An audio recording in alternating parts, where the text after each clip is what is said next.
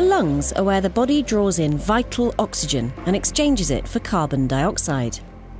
But every breath we take is accompanied by potentially harmful microbes, as well as particulates which can damage delicate lung tissue. To counter these threats, the lungs are enriched in immune cells that repulse invaders and repair injury. But this potent arsenal comes at a heavy cost.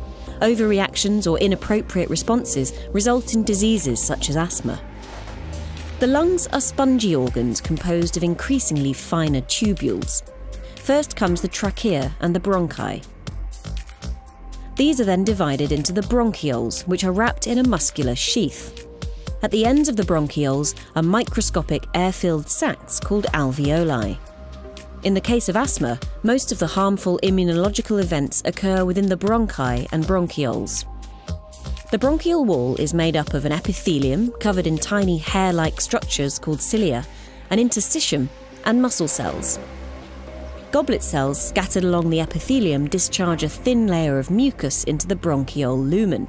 The mucus is continually swept back up through the lungs by the action of the cilia. This system is known as the mucus escalator and is important for removing inhaled particles trapped within the mucus. Embedded throughout the bronchiole wall are immune cells such as dendritic cells, which sample antigens from the lumen, mast cells, which are packed with granules, tiny packages rich in histamine, and innate lymphoid cells, or ILCs. Individuals with asthma need to have been previously sensitized to a specific environmental antigen. The most common is found in the feces of house dust mites. But symptoms can also be worsened by respiratory virus infections, smoke, or pollutants.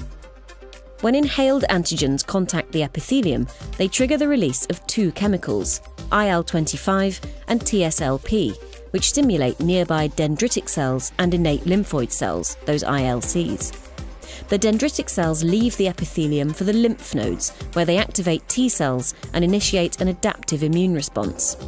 Antigen can also pass through the epithelium, especially in conjunction with damaging particles such as those found within tobacco smoke or diesel fumes. Some of this antigen can reach the mast cells housed in smooth muscle tissue. The mast cells of asthmatic individuals are unusual. They have more of an immune molecule called IgE stuck to their surface. The attached IgE then binds the relevant antigen, in this case from house dust mites, in a highly specific manner.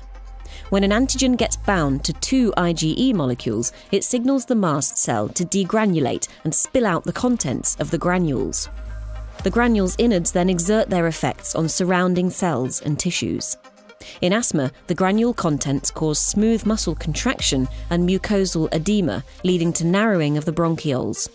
Many anti-allergy drugs target this key process of degranulation. Back to those T cells in the lymph nodes. Once activated, T cells enter the interstitium and team up with ILCs to escalate the asthmatic response. They secrete chemical signals that recruit other immune cells, most critical of these being eosinophils. These cells play central roles in almost all allergic diseases.